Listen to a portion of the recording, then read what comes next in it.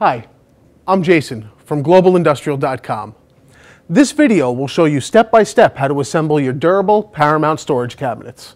Assembly is quick and easy, and the only tools you need are a Phillips head screwdriver, a rubber mallet, and a pair of pliers. For safety, we highly recommend wearing work gloves while assembling and maintaining the storage cabinet. Also, please note that all the hardware required for assembling the cabinet is included in the box. First, place the back panels on a protected flat surface to prevent scratching. Interlock the panel's tabs into the slots and slide them into place for locking position. Take the side panels and place them at an angle along the sides of the assembled back panels. This allows you to easily fit the back panel's tabs into the slots and slide the panels into place. Now that your panels are locked into place, fit the inner cross member into the bottom front of the cabinet and secure with 4 cross member washers and bolts. Now slide the base into position at the bottom of the cabinet and lock into the 4 tabs. The front edge of the base easily fits over the installed inner cross member. Secure the outer cross member to the base using 4 oval plastic inserts. This now completes your base with an enclosed kick plate. Fit the top of the cabinet and press until the tabs lock into position. The top's brackets will easily snap into place on the panels. When in place, insert 2 oval plastic inserts into the top. Using 2 people, carefully lift the cabinet from the top and set it into an upright position. This will help simplify the rest of the assembly. Now we're ready for door installation. Start by sliding the metal hinge pins into the hinge brackets located on the left and right hand sides of the cabinet. Slide them into place with the shorter length of the pin inside the bracket.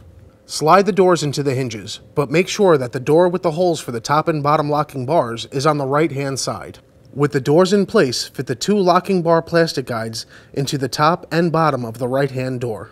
Fit the locking door handle and back plate into place and secure it with 2 handle screws and washers through the door.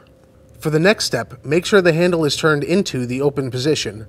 Now slide the lock latch with the latch facing down onto the back side of the handle. Fit the angled part of the locking bars onto the latch and the round ends into the plastic guides at the top and bottom of the door. Note that the top bar must be on the right side of the latch. Take your lock bracket and place it into the assembled lock latch by securing it with a split pin. Slide the split pin securely into the slot, then open and bend the back pin ends after insertion. For the left door handle, simply secure the handle and back plate using 2 screws and washers. With the door's lock, place 2 plastic hinge caps on each hinge, one for the top and one for the bottom. Open the doors and place the 2 rubber bumpers on the top and bottom of the left-hand door.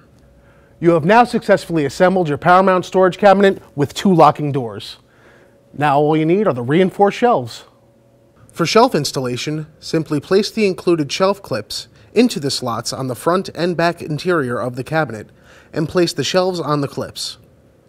Use 4 shelf clips per shelf and easily remove the shelf and adjust the clips for shelf height adjustments at 2-inch increments. We hope this answers all of your questions about assembly. These Paramount storage cabinets are the best cabinets available. They stand up to the test and are built strong. For more information, please visit our website at globalindustrial.com for these and other great products.